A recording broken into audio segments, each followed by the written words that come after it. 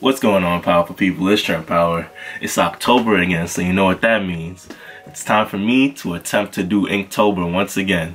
Will this be the year that I actually get it done? Or what's it called? Will it be just like every other time I've tried it and I quit like a couple days in?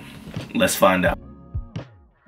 Alright, so here we are back again at trying Inktober. I feel like I've been trying to do Inktober for like the past couple of years. I'd be excited about it too, but I quit.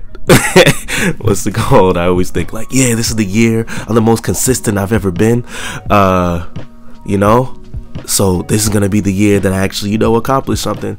And then a couple days into it, I'm like, damn, life is hitting me, and the last thing I want to do is draw, something on a prompt.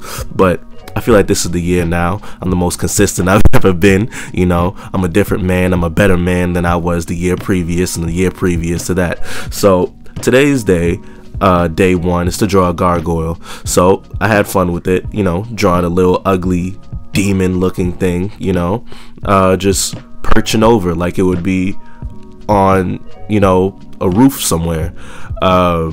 This was fun. I don't know what tomorrow's thing is, but we'll find out when we have to do it.